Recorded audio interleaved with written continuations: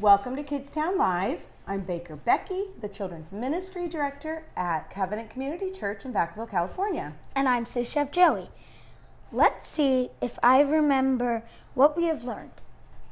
The book of Judges covers about 250 years of Israel's history. Yes. Okay, so Joey, when you're at school and the teacher leaves the classroom for a second, do the kids in the class act their very best or not so much? Not so much. They get noisy, throw things, get up and run around. I guess that's what the people of Israel were like in the book of Judges. Exactly.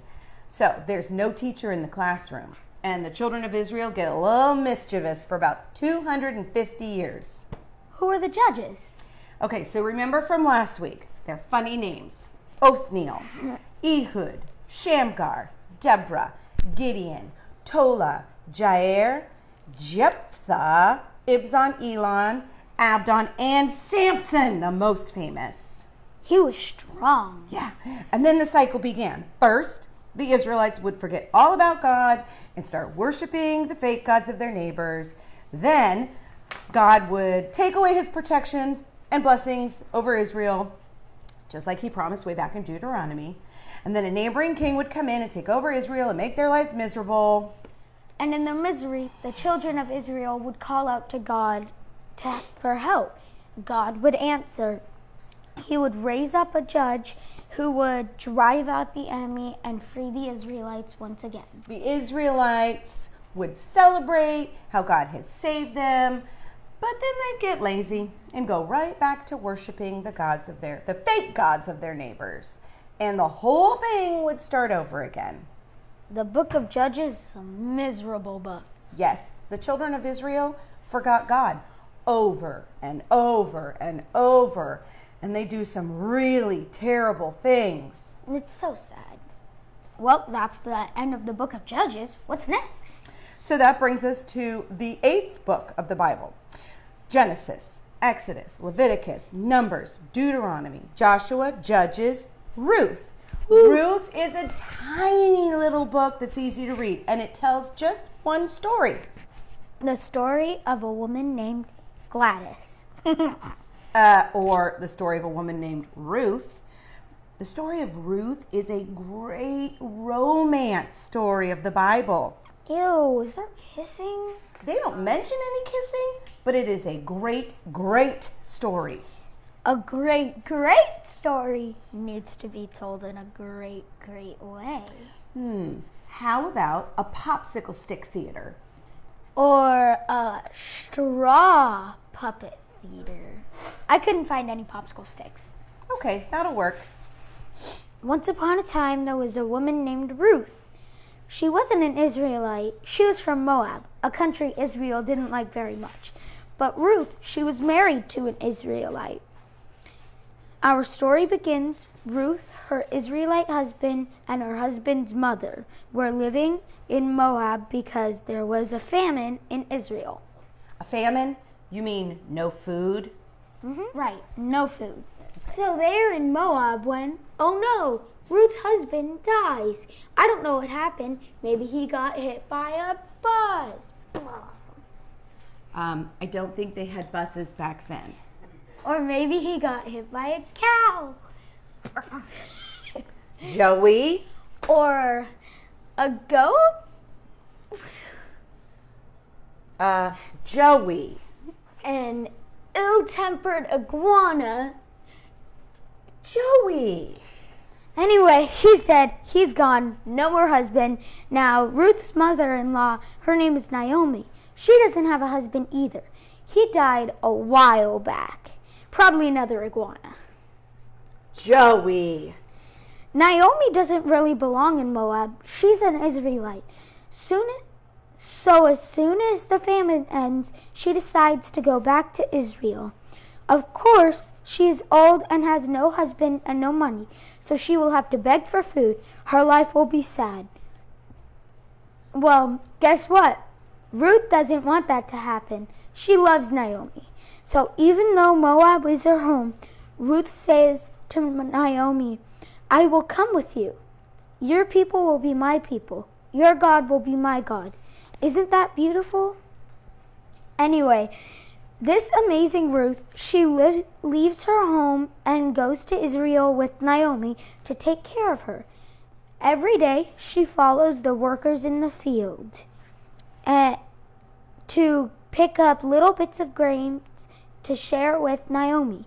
She's picking up bits of grain field that belongs to a wealthy man named Boaz, who happens to be related to Naomi's old husband, the one that dies in the iguana accident. I don't think he was killed by an iguana. Whatever. So, Boaz sees Ruth in the field and hears about what she's done for Naomi. He hears about her great love for her mother-in-law, and get this, he falls in love with Ruth. Wonderful Ruth. And Ruth and Boaz end up getting married, and Boaz takes care of Ruth and Naomi, her mother-in-law. And everyone is happy. Yes, but what's the point? What do you mean, what's the point? Why is the book of Ruth in the Bible? It's a nice story, but what's it have to do with God's rescue plan? Oh, that is a good question. You know, we can actually learn a lot from the book of Ruth. There are two big reasons it's in the Bible. First of all, it is an example of redemption. Redemption? You mean to save someone by paying their debt? Exactly. So Ruth and Naomi were poor and homeless, and Boaz wanted to help them. But to do that, he had to buy the land that used to belong to Naomi and her husband. And once he had bought back the land or redeemed it, he could marry Ruth and then take care of Naomi. Boaz was their redeemer. Oh, I get it. It is an example of redemption. So what is the other reason that Ruth is in the Bible?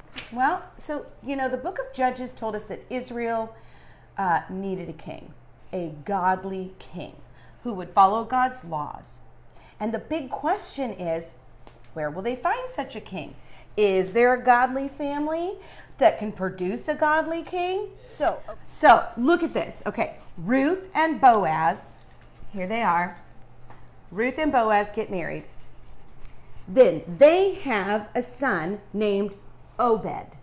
And Obed has a son named Jesse. And Jesse had a son named David. And David is that king, the godly king Israel has been waiting for. oh, so the book of Ruth tells us the beginning of the godly family that would give Israel its godly king. And that's why it's in the Bible.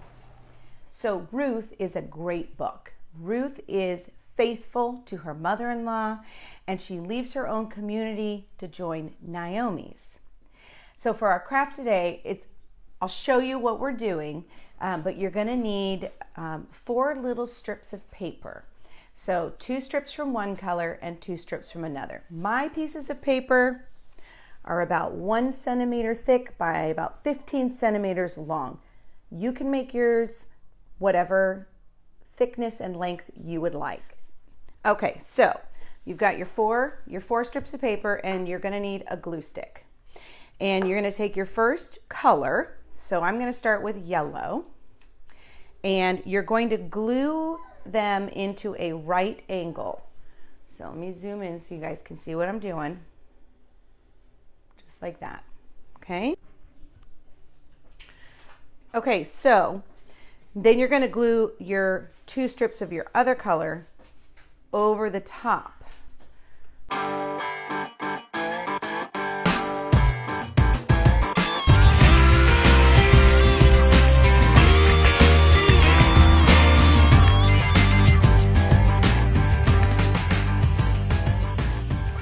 So once you have them glued, just like this, now we're going to start folding.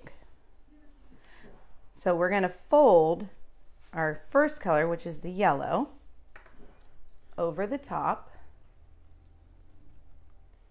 just like that. And we're going to fold our next yellow over.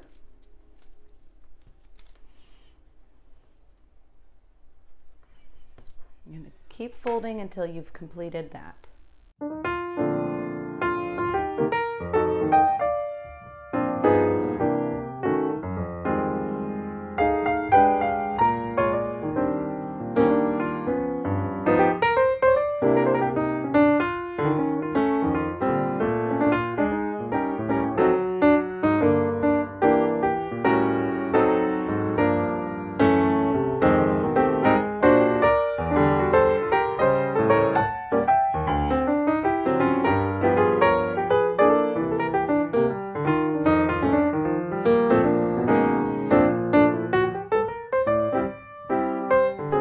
Get to the end, we're going to glue down the last little bit. The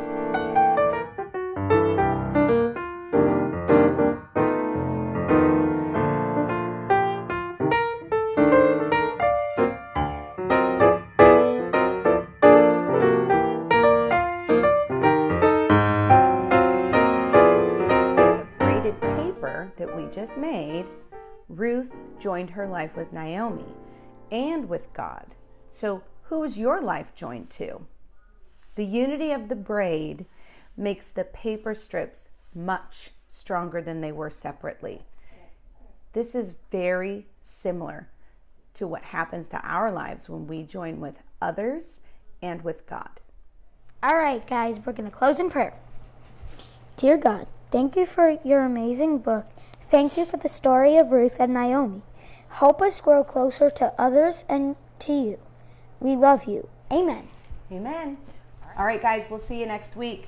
Next week, I believe, we're starting the book of Samuel. 1 Samuel. All right. Bye. Bye.